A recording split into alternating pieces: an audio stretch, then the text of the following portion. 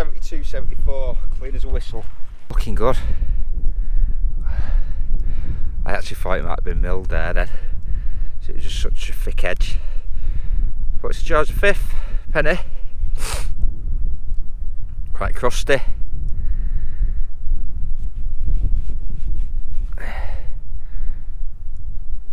$19 something. Yeah, 1910 to 1935 I think. 35, 36 is it? Yeah.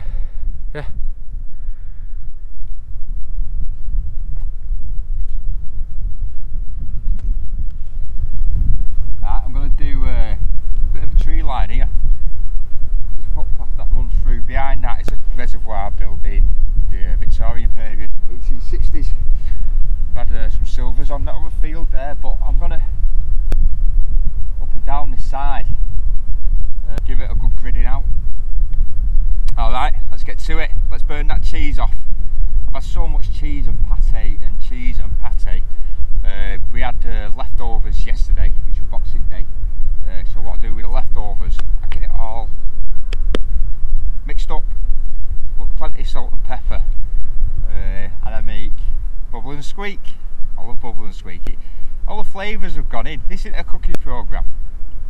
I've just got to say it's metal detecting, but we all love food as well, don't we?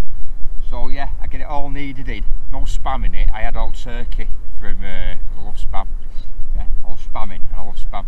So all the turkey we cut up and yeah, oh beautiful. I've still got some left because I made a big pot of it. And I've got enough cheese to last me a year, but I'm going to try and get that before it goes out of date, which is January time. So yeah, I'm planning on getting out about 3 or 4 times this week to burn it all off. So let's get to it. Let's go and find some history. This could be either a button or a coin. Looks like a button.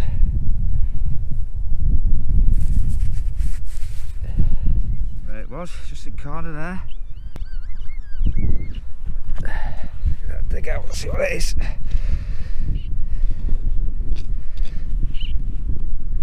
It's out.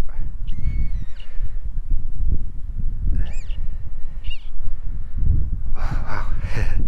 Yeah, it's just a bit of lead, that I'd say.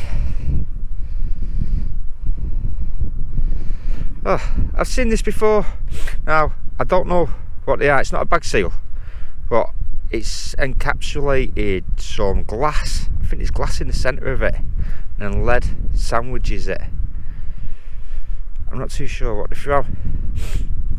If anyone knows, or I've had the same find, yeah, let us know. Alright. High 70s, low 80s. I feel it could be a coin, that. Maybe on its edge a bit, you know. So let's give it a bit of a jump signal.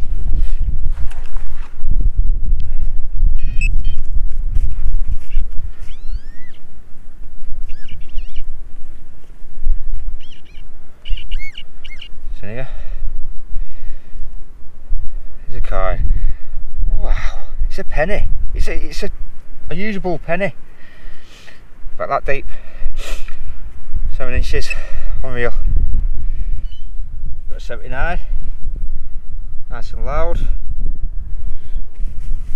Another coin.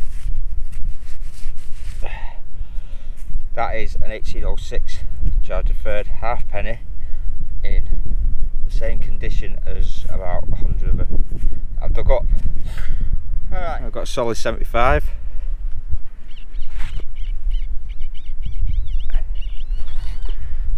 Coin or rubbish. It's not feeling too clever, that. Oh, a piece of copper pipe. Yeah, it did feel like a big great coil, this Detech. Pin Pointer depth. That's what's left over a clog clasp.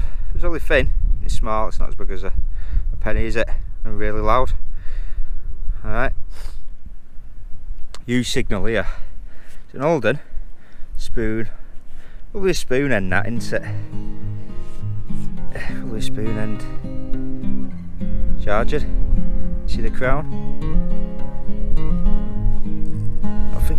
fully charging that, I'm sure it's pewter. The ball missing.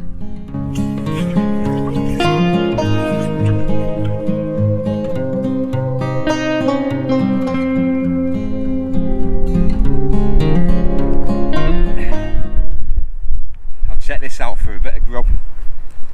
It's leftovers. That's what I love about Christmas. I don't really like Christmas, but I like all the foods for the next week or so. Turkey leg. More of a breast man personally, but that's all that we're left. Look at that.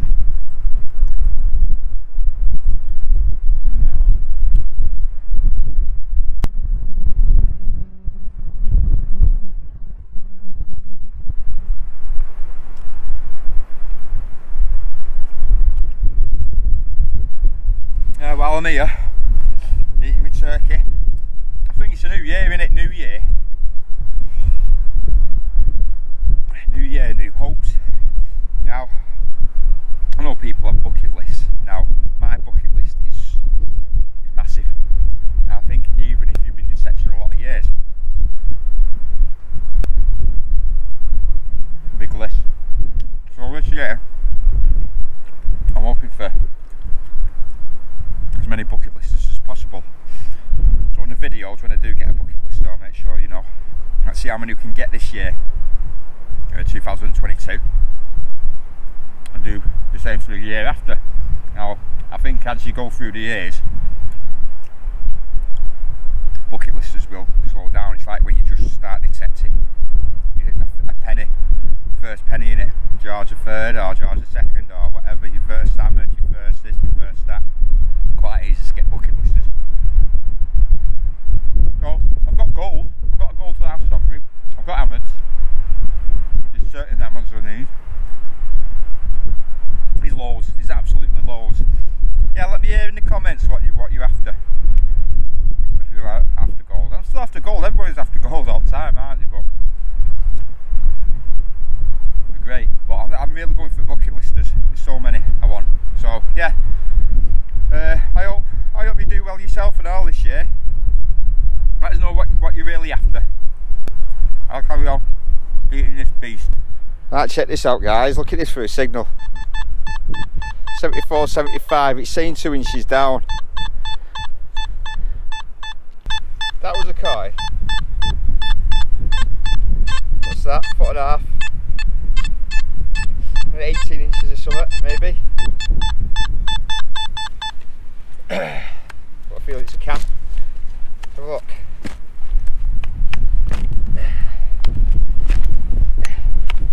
Such a loud signal.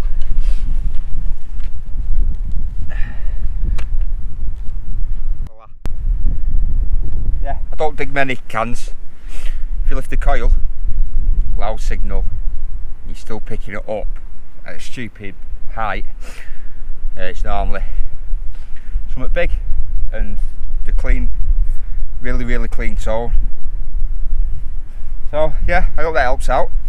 Whilst I'm on the tips and tricks, the same with, I've seen some people, beginners, I know it don't relate to everyone this, but having the cable tight to the shaft. Now that actually goes underneath. You're not supposed to put it underneath. A lot of people say go over, but it's not going over or going under. That's the problem. It's the tightness of this. Now I've got it strapped. I put a loop in it and I strap it there. Now watch. It can go all the way down there. It's flexible. It can go all the way over that way as well, back on itself without putting any strain on the grommet. There, the gland. So yeah, just get a good loop on it.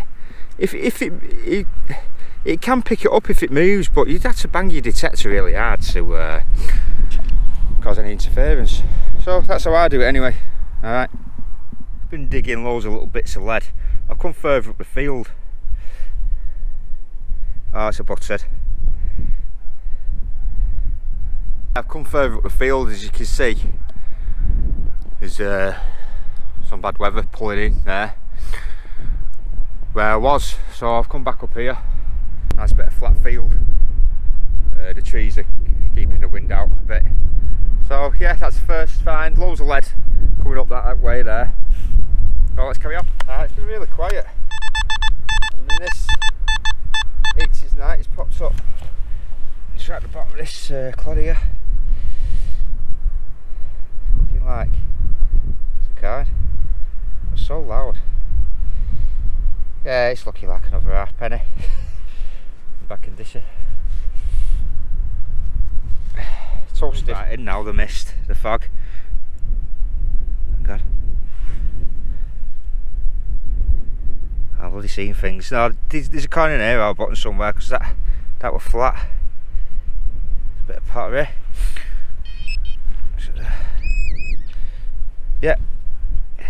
Halfpenny. A ship halfpenny.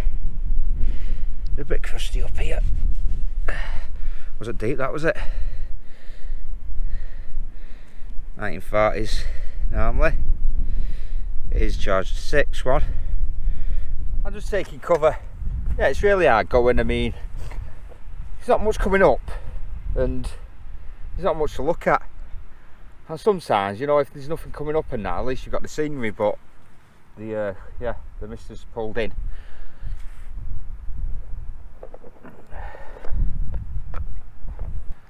And they have been digging.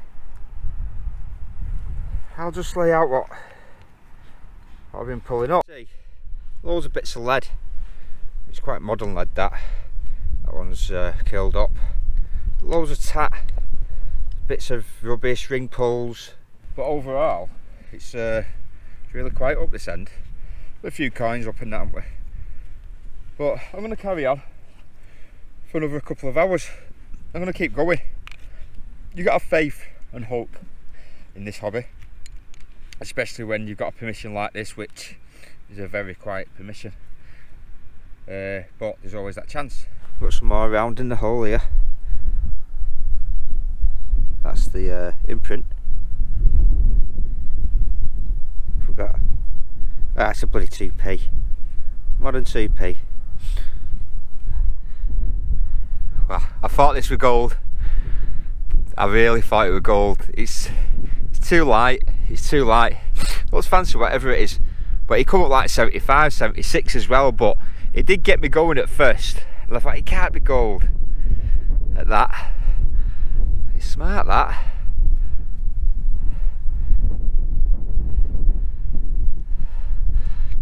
That's a couple of things I've had now that I thought was silver or gold.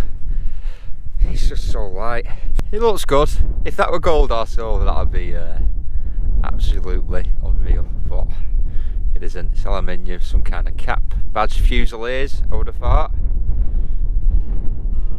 Now that's it, guys. I'm calling it. I'm absolutely freezing. It's got really bad out here now.